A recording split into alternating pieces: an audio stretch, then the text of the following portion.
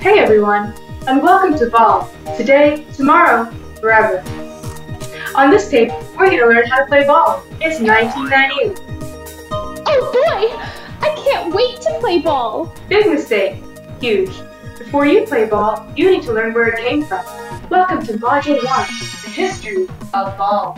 It was 1865.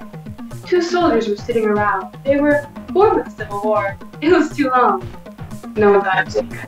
People are so polarized these days. Hey, can you kick that cannonball over here? And the sport of ball was born. Over the years, ball has had many celebrity devotees. On April 5th, 1994, as grunge swept the nation, Nirvana frontman Kurt Cobain enjoyed a game of ball. Great game, guys.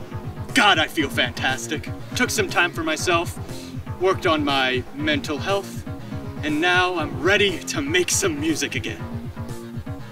Oh crap! I was supposed to be home an hour ago! Courtney's gonna kill me! Let's move on to Module 2, Ball Equipment and You. A ball player's uniform can look like this, or this, but not this. Damn it! Isn't that swell? And now, for the moment you've all been waiting for. It's time for Module 3, Ball Today. As the most American pastime, the game of ball has started with everyone standing and reciting the Patriot Act.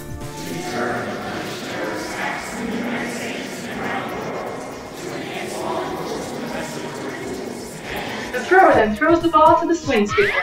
Today's swing sticker will be rising star Matthew Perry. Could I be any worse at ball? Then, the offensive three runners try to carry the ball to the end zone, and the defense tries to stop him, by any means necessary. There's one more member of this team, the archer. He can win his team 1,000 points by finding and shooting the most famous person in the crowd at any point of the game. But watch out, if you only shoot someone marginally famous, like Hootie or one of the Blowfish, your team gets disqualified. Well, I think Hootie and the Blowfish were less about commercializing folk rock than bringing it into a conversation with other mainstream folk rock blend genres. A contribution to American rock that simply can't be overstated.